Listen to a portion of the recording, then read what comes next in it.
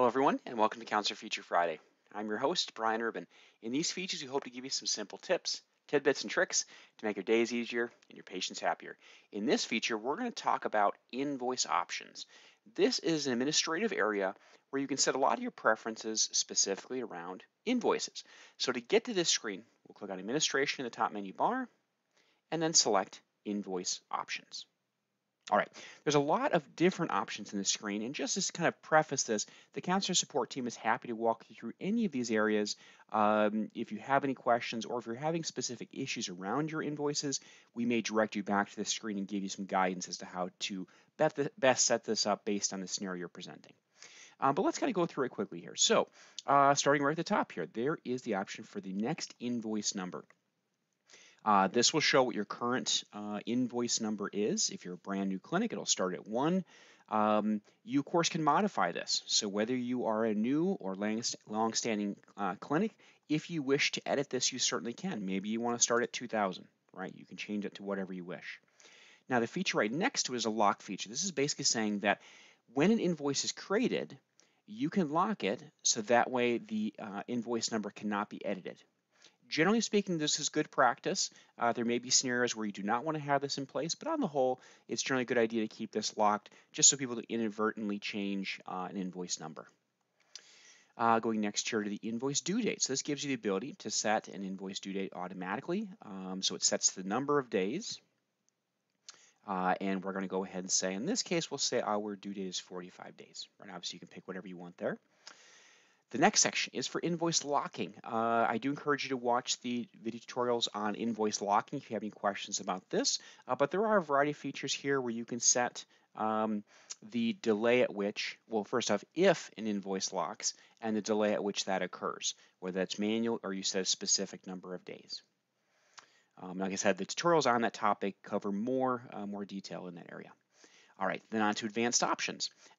This gets into a lot of the nuances to how invoices can essentially auto-populate or features can automatically activate. So for example here, set line items claimable. Basically, if you have this checked, it'll say that, hey, if there's a billing code associated with a line item, so a product or service, then Counselor will automatically set it as billable to insurance.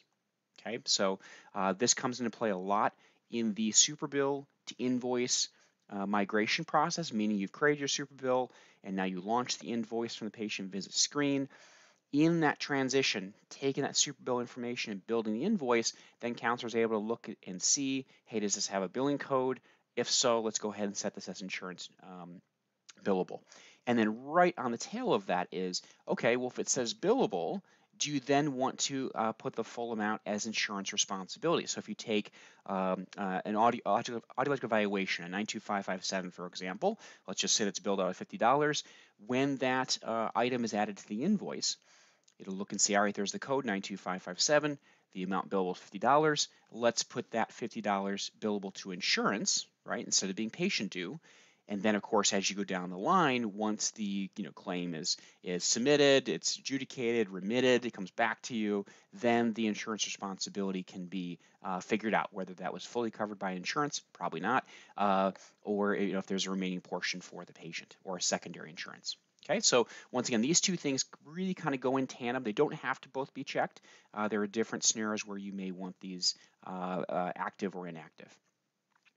All right, so the next section is apply payment. So this is a feature, of course, within the payments tab of the invoice that enables you to basically say, hey, if I took a $50 payment from the patient and I have two items on the invoice, one that costs $45 and one that costs $5, you can apply that payment to those items, right? Or really one item if there are 5 things on the invoice, for example. So that's always available. This tool enables you to require it. And so in order to accept the payment, you have to apply the payment to specific items. And the apply payment in general, that tool can be very helpful when you're looking down the road and saying, hey, I have an invoice here with 5 items on it. What has been paid of that, right? It allows you to kind of connect the payment directly to the specific products or services or partial payments. Okay. The next option here is adjust quote dates. This is where if you have an invoice set as a quote, And then at some point later on, you switch that from quote status to, let's say, not paid. That'd be one of the most common invoice statuses you would change it to. What it automatically do is it'll update all the item dates with the invoice date. So basically, like if you gave a patient a quote today, and then in 3 weeks they say, yes, I'm ready to move forward, by changing, having this activated and then changing the status from quote to not paid, it then would update all the line items with the invoice date. So you could say, hey, let's move this invoice date out to today, or I'm sorry, to 3 weeks, and it'll then shift all of your line item dates, so you don't have to go through and change each hearing aid date and then the charger or the remote date, for example. Okay. The next option here is display L&D costs. So this controls whether the L&D replacement cost displays on the invoice. So just based on your preference, right? If you want L&D costs to display, or yes or no, you can make your choice there.